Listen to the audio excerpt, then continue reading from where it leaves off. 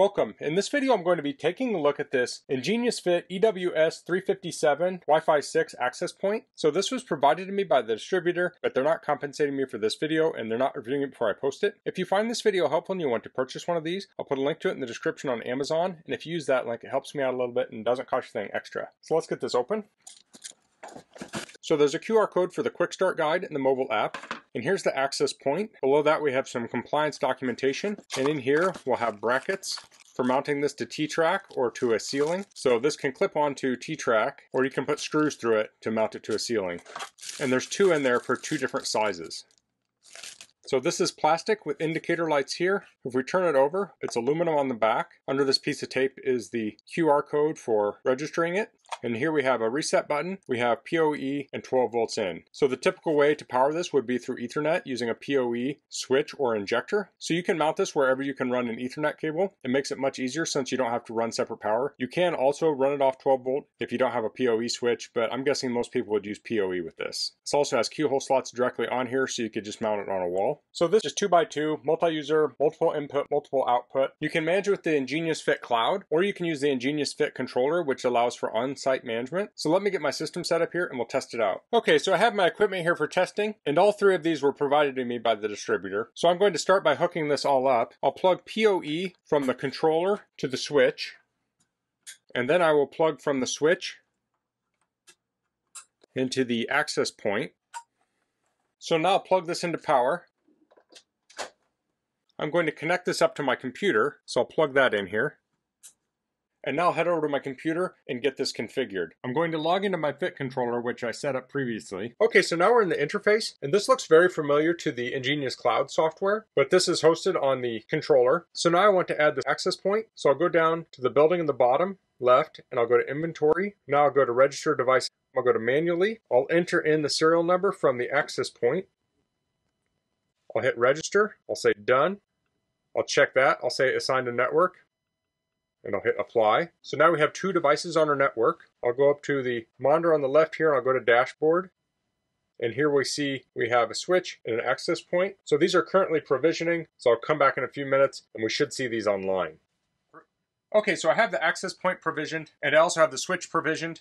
So if I go over here to the left, I can go to access points, and I can see the access point here. I can click on details, and here we have the details on the access point. It shows the SSID here, has throughput information, radio, mesh, IP addressing.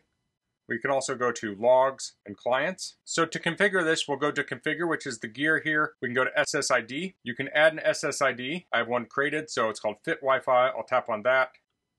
So here we have the name. We can specify 2.4 and 5 gigahertz radios, so I have both on. I've given it a password. You can see there's many different types of encryption here. I'll scroll down through this. It has enable application analysis. So this will give you an idea how people are using your Wi-Fi. If we click on advanced settings, we have L2 isolation. So that's layer 2 isolation. So the Wi-Fi clients cannot talk to each other. And then we have band steering. So you can steer people towards 5 gigahertz networks. And we have bandwidth limit, captive portal. So you see this on a lot of public Wi-Fis. It's very common at hospitals, hotels, shopping centers, etc. We have splash page. We have schedule, so you can turn this on or off at different times. So if you have a business and you want to turn your Wi-Fi off in the middle of the night, you can do that here.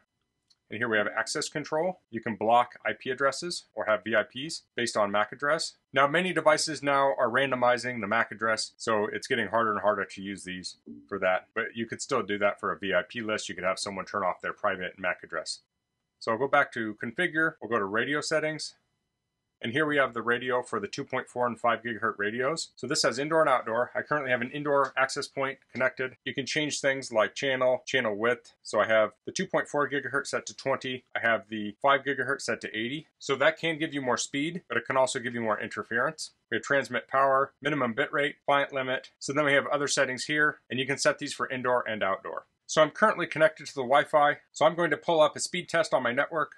So this speed test is hosted on a server on my network. The Wi-Fi access point has a connection to it using gigabit Ethernet. So I'll do this test here. And I should say I'm on a early 2015 MacBook Pro. So it's an older computer. So here we got 578 megabits per second down and 487 megabits per second up. Now I do have a lot of equipment here, lots of other interference. So some people might get faster than this, some might get slower. But this gives you a rough idea of the performance you can expect out of this. So that's the EnGenius EWS357-FIT Wi-Fi access point. So I demonstrated this using the FIT controller, which you would host on your site. You could also set this up on FIT Cloud. Now, if you're using FIT Cloud, if you have multiple locations, you can manage those from one location. That makes it super convenient. If you want to have your controller on site for security or compliance reasons, you can go with something like the FIT controller. But I found this very easy to set up and manage. This is a great option for small office, home office, small businesses, bed and breakfast. There are many different places that would benefit from a system like the EnGenius FIT. So that's all I'm going to cover in this video. If you have any questions, please leave them in the comments. If you like this video, please click like. If you haven't subscribed to my channel, I'd appreciate if you could do that. And thanks for watching. Until next time, goodbye.